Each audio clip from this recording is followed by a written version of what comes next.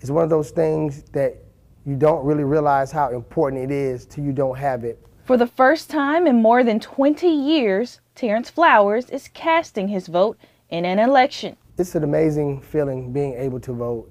Flowers didn't have that right for 10 years. He served 2 years in prison, then 8 years on probation. He says he's finally off paper and is eligible to vote. I feel like my vote matters. It does. Off paper is just a non-traditional way of saying off probation. According to Georgia state law, once a convicted felon is no longer serving a sentence, off probation and parole, and has paid all fees, they are considered off paper, which restores their voting rights. It's hard as a black man when you clean as a whistle with no charges, no felonies, but it is 10 times harder when you have a record. So just being off probation and starting the process to get my rights back, it really means a lot to me. Tonza Thomas is a part of the Columbus, Georgia-based organization Ground Game that's helping people register to vote. Voter suppression all over again.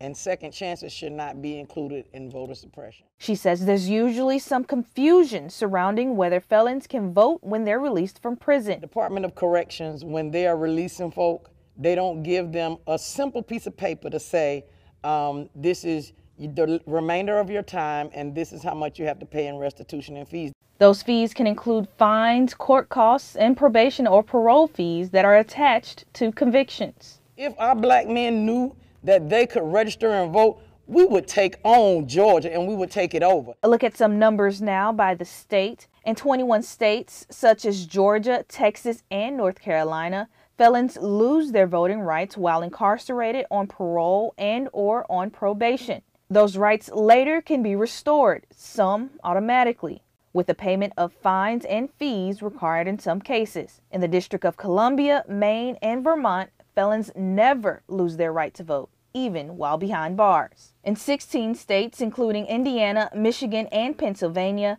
felons lose their voting rights while incarcerated, and at release receive automatic restoration. In 11 states, such as Mississippi, Florida, and Alabama, felons lose their voting rights indefinitely for some crimes.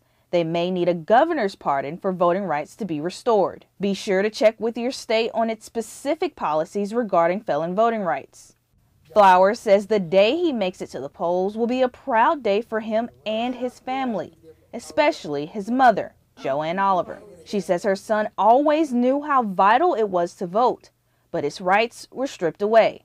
I took my child down to the police station and turned him in. And when they put the handcuffs on him, I about lost it. She says he was charged with drug possession, and she turned him in so police wouldn't hurt him when they found him. I was just hoping and praying that his journey, whatever he had to do, would eventually soak in, and praise God it has. I'm so proud of him. Oliver says voting has always been important to her, so she made sure she passed that along to her family. And once my children became of age, I told them the importance of voting. But like he said, he made his own obstacles, but praise be to God, that is all straightened out now. So it's going to be a rejoicing thing for us to go and cast that vote. She says it's his life decisions that brought him to where he is today. He now owns a gym and a video production business. I'm in such a better place mentally, physically. 47, I don't look too bad for old man. Flowers says he hopes his story helps convicted felons learn that one day their voices can be heard.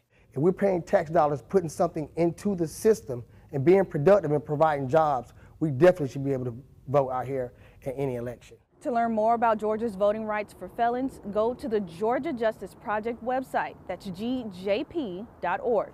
In Columbus, Georgia, reporting for Atlanta Black Star, I'm Cassandra Burks.